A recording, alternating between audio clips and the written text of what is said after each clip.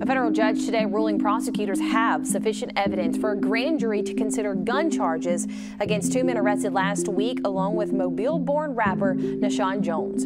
Jones, who you may know him as HoneyKomb Brazy, that's his performer name, scheduled to appear in court next week. U.S. Magistrate Judge Bradley Murray determined that charges can move forward against Mason Fuller and Miguel Hall. Authorities say Fuller was driving an SUV that sheriff's deputies pulled over on I-65 December 18th. They say Jones and Hall were passengers and that investigators recovered two guns. All three of those men are prohibited from having guns.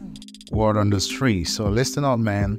HoneyKomb Brazy made a very big mistake, and the driver and the security actually helped set him up in these federal gun charges. Now listen up, let me tell you why I say what I said, right?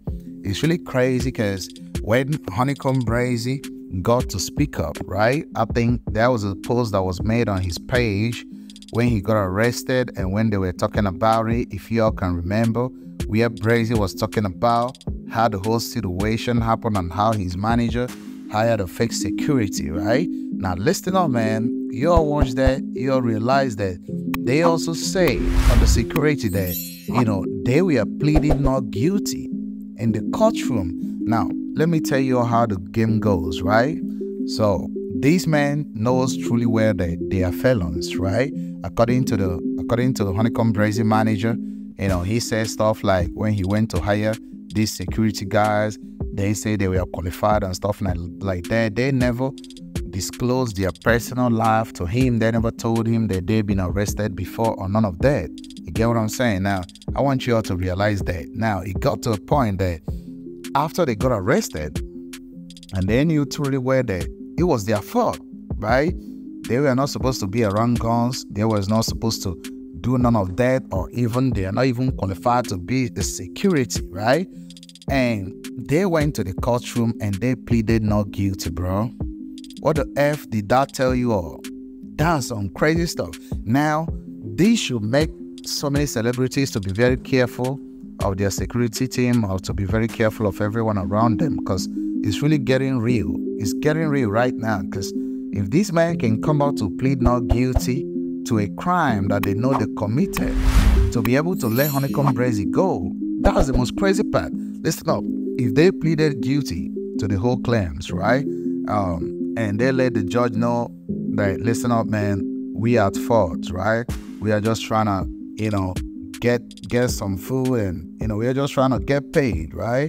To feed our family and stuff like that. That was just what we're trying to do.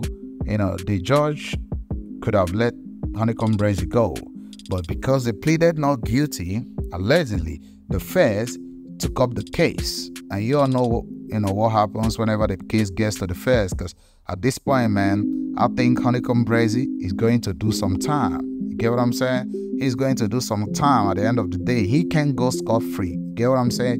The feds probably have to give him some kind of punishment, maybe 2 years or stuff. Less time. They just say less time. You get what I'm saying? Because, less time is more better than, a lot of time. You get what I'm saying? So, but if this man actually pleaded guilty to the charges and to the claims, and they let the authorities know that they are the ones at fault, right? HoneyKomb Brazy had nothing to do about it, or nothing to do with it and stuff like that. They would have let Brazy go. Now, Brazy allegedly has been released on bond, right? We already heard that, and the reason why he was released on bond is because, he never knew that this security team are not supposed to be with all those weapons and stuff like that, and they actually realized and confirmed that the weapons and the guns, in any way does not belong to Brazy or anyone that is related to Brazy, just the security, right? Now, the manager went to hire some security team from Texas, knowing truly well that, Texas and goons from Texas shouldn't be around HoneyKomb Brazy according to the beef that he's having with Mob Ties. And we realized that HoneyKomb Brazy manager is also affiliated with Mob Ties. So, it's really crazy. It's like all crazy stuff at the same time. You get what I'm saying? So, why would you hire security from Texas? Why are you affiliated with the people that Brazy is having beef with? Why is Brazy being set up? You get what I'm saying? Why is he arrested? Why is he going back to jail and stuff like that? It's a lot of questions to ask in this particular situation. You get what I'm saying? Like, it's a lot of, a lot of crazy questions to ask, man. And the manager really has a lot to answer. You get what I'm saying? I think there should be a type of punishment for the manager. If he doesn't know, your mistake and your inability to do your research so good, it's making HoneyKomb Brazy to go back to jail. And that's not good, bro. That's what I gotta say. But you all let me know what you all think. Remember, the video is just for entertainment and educational purposes only, so everything is allegedly. Don't forget to smash that like button, subscribe to the channel, turn on notification bell so you all get notified whenever I drop a new video. Catch you guys later.